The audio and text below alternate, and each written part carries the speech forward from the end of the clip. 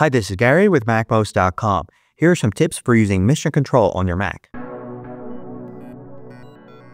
So Mission Control is a useful multitasking tool that allows you to pretend that you have more than one display and you can switch between them. To get into Mission Control, you can use one of four methods. Control up arrow takes you into Mission Control, but you can also use the F3 key on most Mac keyboards. It does the same thing.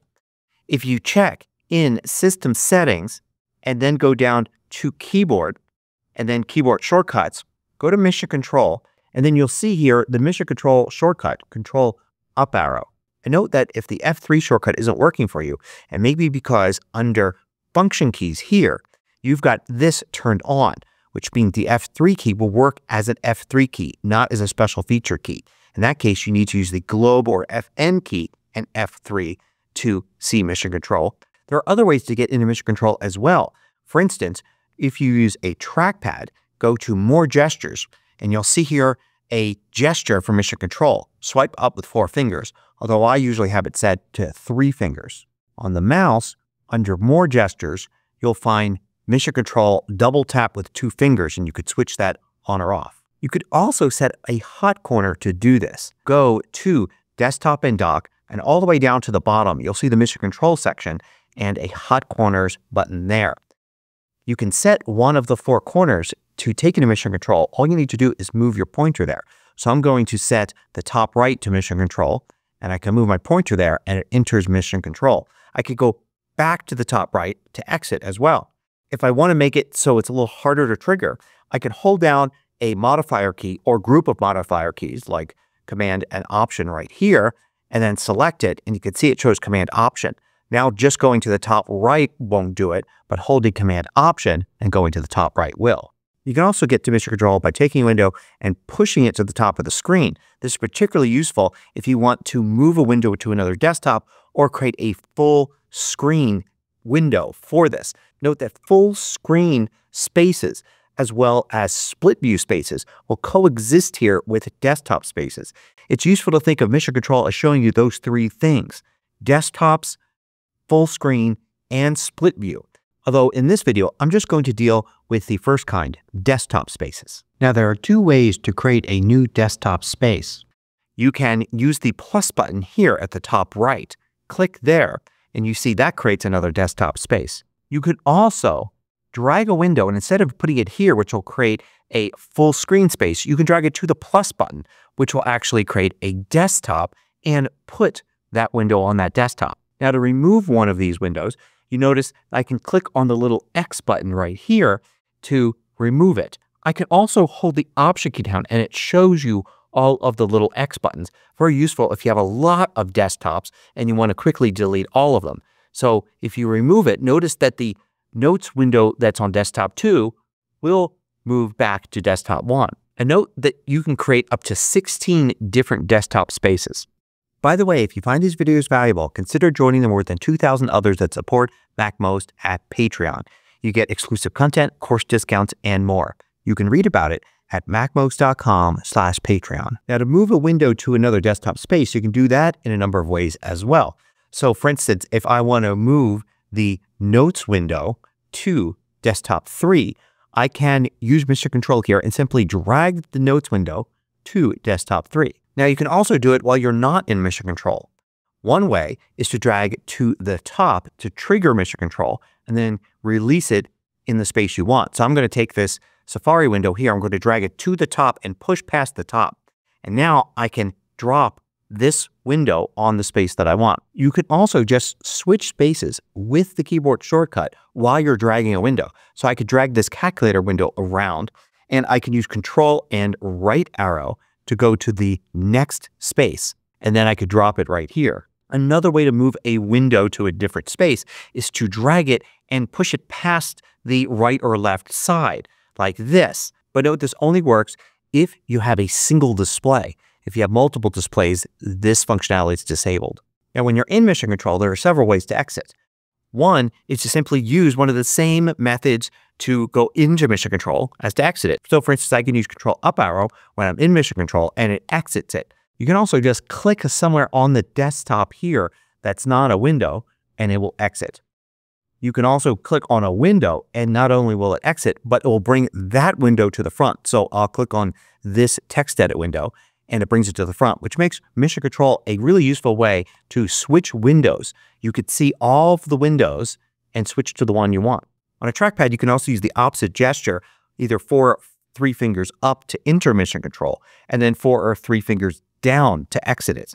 This also works with the Control arrow shortcut. Control up arrow goes in, Control up arrow will exit, but also Control down arrow will exit as well. And I mentioned before the mouse gesture as well. Double tap with 2 fingers on the surface of the mouse, and the same will exit it.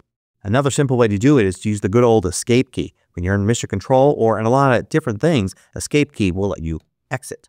There's also one more way. Let's say you go into Mission Control expecting to find a window here, like maybe your mail window.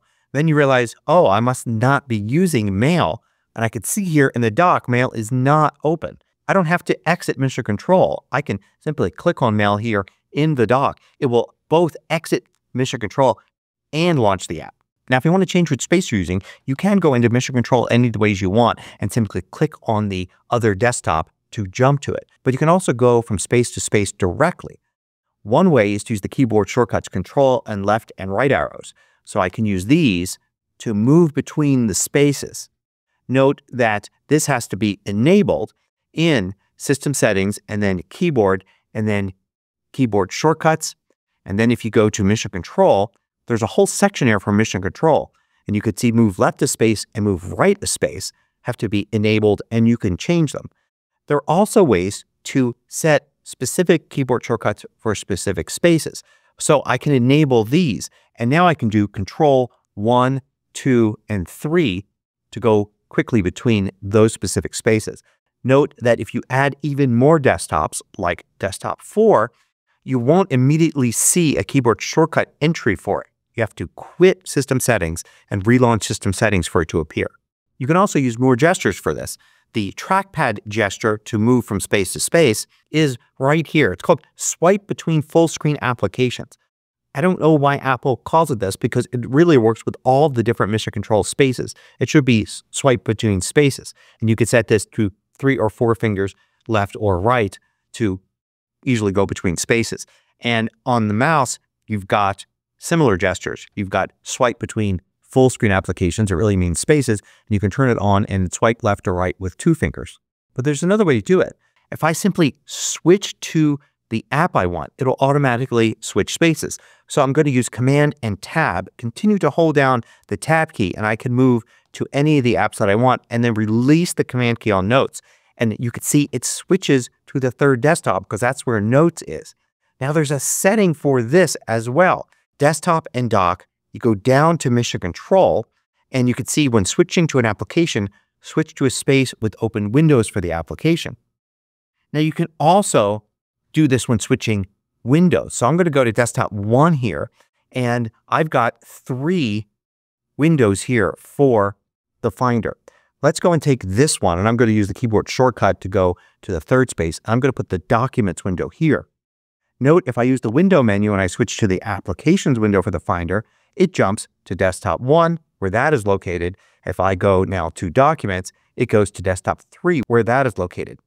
This works when using the window menu, and it also works when switching windows using the dock. Click and hold, you'll find your windows here in the dock, and I can switch to one and will also switch spaces. But it won't work if you use Command and Backtick. That will switch between windows only in the current space. Now here's some tips for using the Mission Control interface.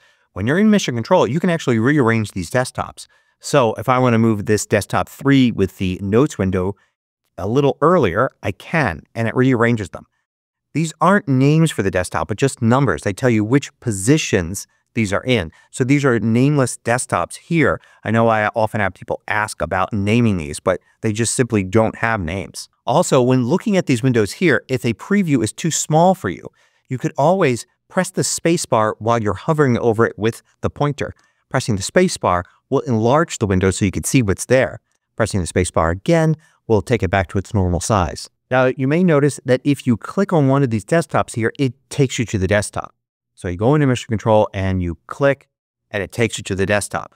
What if you just want to switch desktops? Well, you can go into Mission Control and use Control and right arrow and left arrow in here. And notice you'll stay in Mission Control as you do that. But you could also Option click on one of these. If I Option click on Desktop 3, it goes to Desktop 3, but I'm still in Mission Control. I'll do it for Desktop 1 here. I'm still in Mission Control. But if I don't hold the Option key down and click, it exits Mission Control onto that desktop space. Now, if you want a more sophisticated look to Mission Control, go to Desktop and Dock and Mission Control and turn on Group Windows by Application. Now, when you enter Mission Control, notice that windows will be grouped together. Here are the 3 text edit windows grouped together with the text edit icon. You can still preview a window here that's behind something by using that spacebar technique like that. Now, you can assign windows to desktops using the dock. I could go to Reminders here and you can see I'm in Desktop 1. Let's quit it. And if I go over to Desktop 2 and launch Reminders, now it's a Desktop 2. But let's say I always want it to be on Desktop 1. So what I could do here is I could go into the dock, click and hold on Reminders, and then I can use Assign To. Now, Assign To is only going to appear if you've got multiple desktops. If you only have one desktop space, it won't be here. I'm going to assign this to this desktop here. Notice it shows me Display 1, Display 2, because that's what I have here on this Mac. If you only have one display, it'll just say this desktop. So I'm going to assign it to this desktop. So now, even if I'm in another desktop space and I launch Reminders, it will always open there on that first desktop space. It kind of locks it there. Now, if you do that with an app where there are windows spread over multiple desktops, like I've got 2 Finder windows here, but I've got another Finder window all the way over here on Desktop 3. If I were to do that with the Finder, then I go to Options here and I say assign it to this desktop, or desktop on Display 1 in this case, and it's going to bring that other window over here. So now all 3 windows are here on this desktop. It brought that third one over. You could use this as a quick way to grab all the windows and simply then turn it off as soon as you've turned it on. So then you assign to none. And now you can move them anywhere you want. But say if you had 7 Finder windows across 3 different desktops, you can bring them to one desktop quickly that way. The other thing you could do is you can have a window appear across all desktops. So let's use the Reminders app as an example here. I'm going to go into the dock. I'm going to go to Options, and I'm going to assign to all desktops. Nothing changes here, but if I go over to the next desktop, you can see that in that desktop space, Reminders is there as well. And it's here as well. This Reminders window, or all the windows for that app, will appear on all the desktops. And you can simply go and turn it off, set it to none, and whatever desktop you're on at the time, in this case, the third desktop, that's where the window will now exist. So a few more tips. If you go into System Settings and back to the Mission Control settings in Desktop and Dock, there is a setting here for automatically rearrange spaces based on most recent use. Usually, your desktop spaces will stay put.